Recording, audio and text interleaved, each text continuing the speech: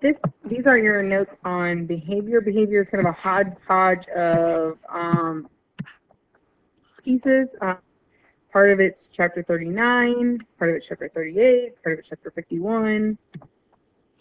So let's start talking about plant behavior. We're really going to talk about plant and animals. So plant behavior, many plants seem to undergo a daily cycle. Although you don't probably notice this with your eyes, they're actually undergoing kind of a daily cycle of things just like we undergo a cycle.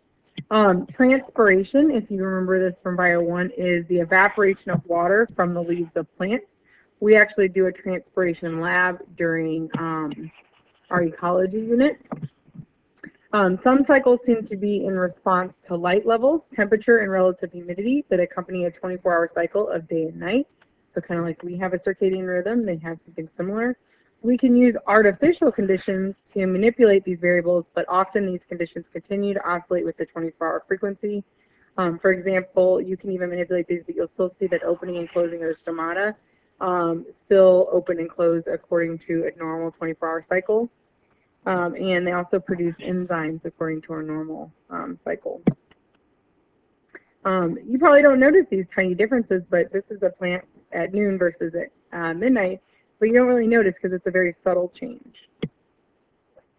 Circadian rhythms are cycles with a frequency of about 24 hours and are not directly controlled by any known environmental factor, but they seem to cycle about at 24 hours. Recall that sleep and wake is a human circadian rhythm. Research supports the idea that genes seem to control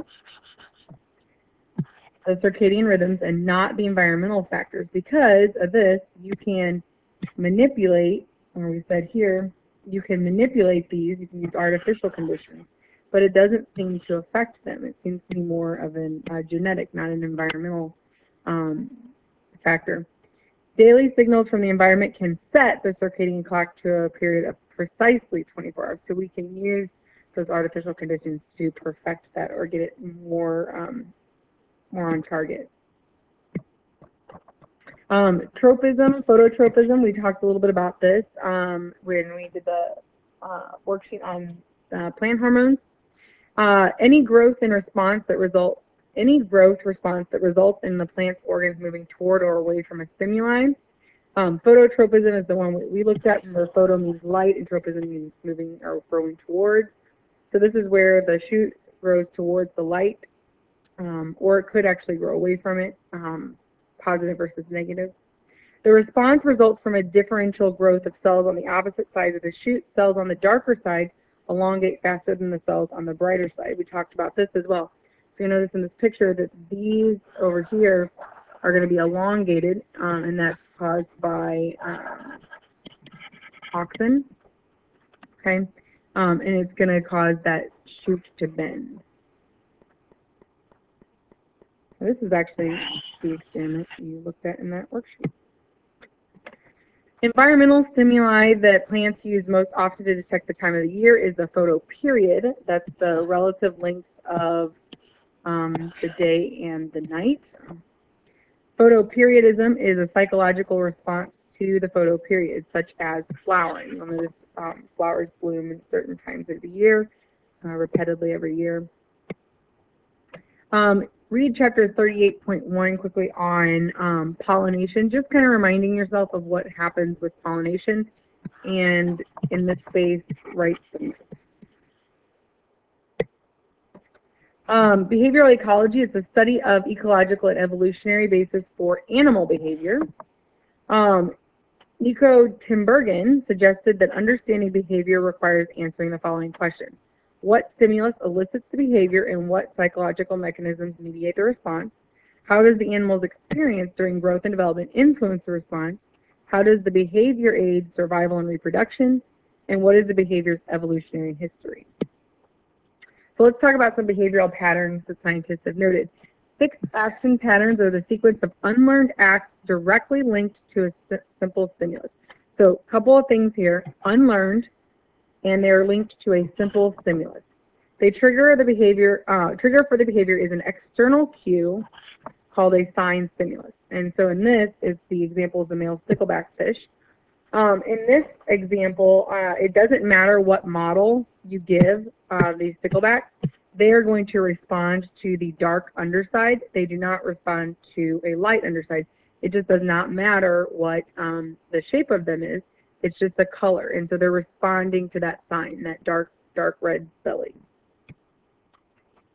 Migration is another animal behavior. Regular long-distance change in location. Some migrating animals track the position relative to the sun and adjust for changes in the sun's position by means of the circadian clock. Homing pigeons place a magnet on their heads and it prevents them from returning to the roost. What does that suggest to you? You should probably think somewhere along the lines of the magnetic fields on Earth, and that might be influencing their ability to find home.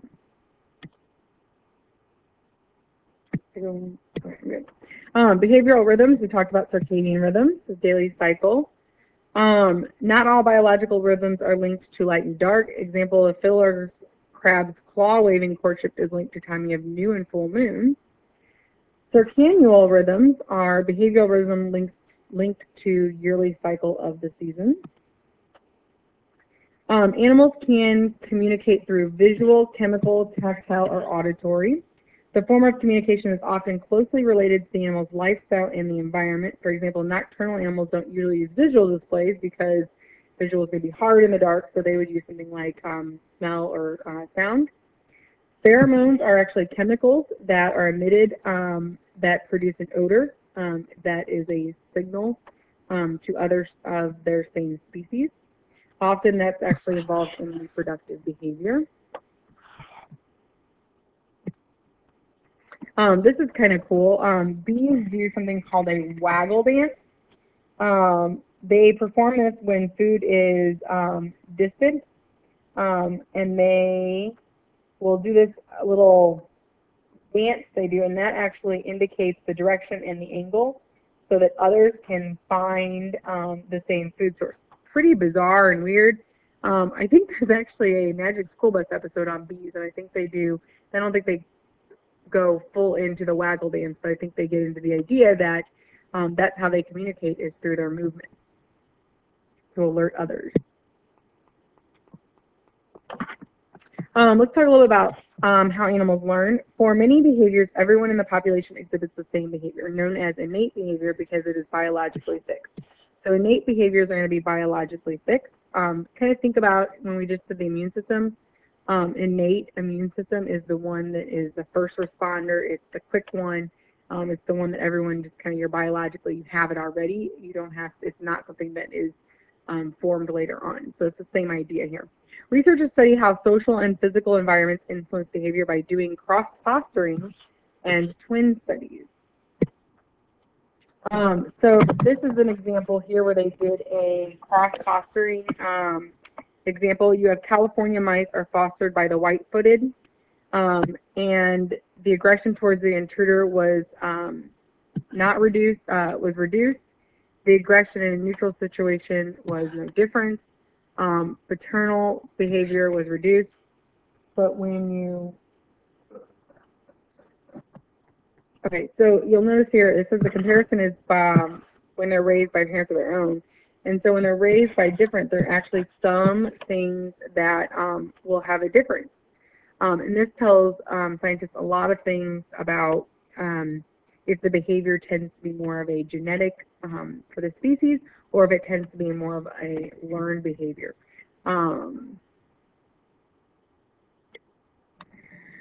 Learning is a modification of behavior based on specific experiences. Imprinting is the formation of a specific stage in life of a long-lasting behavioral response to a particular individual object. This can both be innate or can be learned. The tendency to respond is innate, but the imprinting stimulus is provided by an outside world. The sensitive period is basically the critical period, and that's the limited amount of time you have when imprinting can occur. This was kind of an interesting one here. I think I got a picture here. Where is that? So in the top picture here, these young Galag geese actually imprinted on this ethologist Conrad Lorenz, and he was able to show that basically they thought he was their parent, and they followed him around and did what he did. The second one at the bottom, a pilot wearing a crane suit was flying an ultra-light plane that acts as a surrogate parent to direct the migration of whooping cranes. So that imprinting is, there's kind of a critical period usually early in life that you can get an organism to imprint on you, on a different species. Spatial learning, the establishment of memory that reflects the environment's spatial structure. This one's kind of interesting. So you have a bee here, and this is their nest, and it's surrounded by these pine cone trees. And then what we found is that if they did an experiment that if they left the nest but moved the trees, the bees would actually go back to the center of these trees and not to the nest, because they associated their nest with the spatial arrangement of these trees, which is kind of cool. Learning often involves making associations between experiences. Associative learning is the ability to associate one environmental feature with another. Classical conditioning versus operant conditioning. An arbitrary stimulus becomes associated with a particular outcome. This is where Braden did his PowerPoint on Pavlov's dogs. So I hope you remember that. He gave the dog treats and rang a bell, gave the dog treats, rang a bell, and then at some point he rang the bell and the dog automatically began salivating because he associated the bell with the food. And you can actually do some, I've heard some interesting things recently about how you can do some reverse of this, where you, like if you give a dog treats and give them dog treats and make them happy, but then you show them a treat and then you shake this, like a really loud shaking noise. You can actually purchase this kit somewhere for dogs. And you shake it and then you withdraw the treat. And so they start to associate the shaking noise with bad because they're not getting the treat. And so then if they're biting or they're playing rough, or they're doing something you don't want them to do, if you shake that, they will associate that with bad and they will stop doing it. I don't know. I thought that was kind of interesting. I didn't know that it existed. Operant conditioning is a trial and error learning when an animal first learns to associate one of its behaviors with reward or punishment and then tends to repeat or avoid the behavior. Studies reveal that animals can learn to link many pairs of features in their environment, but not all. An example, pigeons can learn to associate danger with sound, but not color. Associations of animals can readily form, typically reflect relationships likely to occur in nature, and those unlikely to form are those relationships unlikely to be of selective advantage in nature. Cognition is the process of knowing that involves awareness, reasoning, recollection, and judgment. It's the most complex forms of learning. Once thought that only primates and certain marine mammals can have this high level of processing, but now studies are showing that's not true. Here is an example with a maze. It's a color maze. The bees are trained in this color maze. They're rewarded for choosing the same color. So they go through the blue, and then they go through the blue again, and then they're rewarded. If they go through the yellow, they're not going to be rewarded. So they're trained this, and then they're tested using this pattern maze. And most bees, if they were trained with the color maze, they will actually do the pattern maze. So they notice this first pattern, and then they'll choose the door to the same pattern. Problem solving is cognitive activity of devising a method to proceed from one state to another in the face of real or apparent obstacles. We all know what problem solving is with every day. Problem solving is highly developed in some mammals, especially primates and dolphins. Dolphins are very smart. Social learning is learning through observing, forms the root of a culture. And here are some young chimpanzees learning to crack oil palm nuts by observing and experiencing from the elders. Here is an example of a vervet monkey learning to correct the correct use of alarm calls. Upon seeing the python, the vervet monkeys give a distinct snake alarm, and the members of the group stand upright and they look down.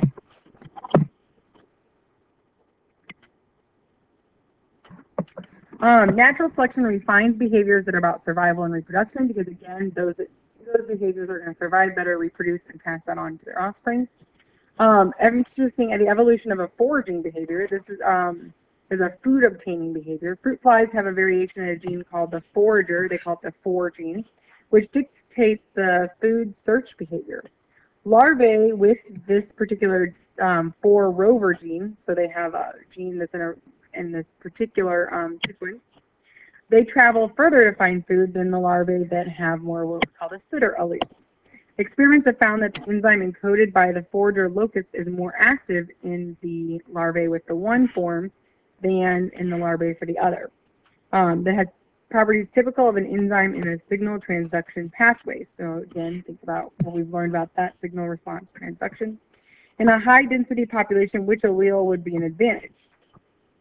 Well, yes, obviously the rover, because they're more dense, so they're going to have to go further for food. In low density populations, it's going to be the sitter because they're not wasting energy. They're letting the food kind of come to them. They're not having to go as far.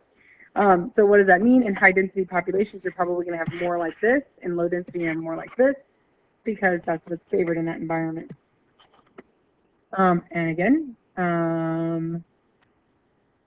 we have a graph here. The evolution of the foraging behavior by the laboratory, and you'll notice that in the high density population, that gene is a little bit more prominent, and then in the gene that is in the low density, it's a little less prominent. It won't go as far. Foraging behavior is a compromise between the benefits of nutrition and the cost of obtaining the food. It might be the energy expenditure or the risk of being eaten while you're out getting your food. And this is kind of the same idea, the energy cost and benefits of foraging behavior. Experimental results indicate that dropping shells from a height of 5 meters results in breakage with the least amount of work. The actual drop height preferred by crows corresponds almost exactly to the height that minimizes total flight height. They're smart. Mating behaviors and mate choice play a major role in determining reproductive success. These are mating systems. You're probably somewhat familiar with these.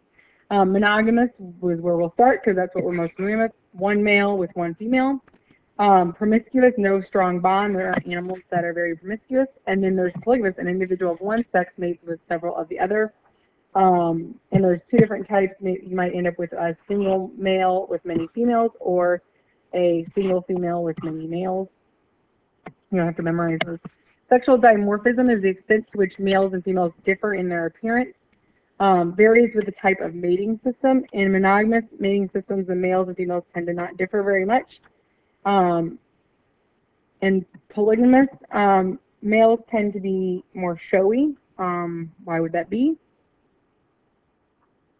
In polyandrous, females tend to be more showy. Why? Because they have to attract the mate, and then they have to attract the mate. And there's just some examples. Very similar in appearance, very different. The males are very, very ornamented here. And then in this case, the female is going to be more ornamented. Parental care may have to do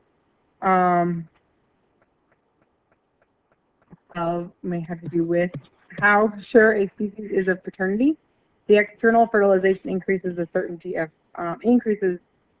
of paternity.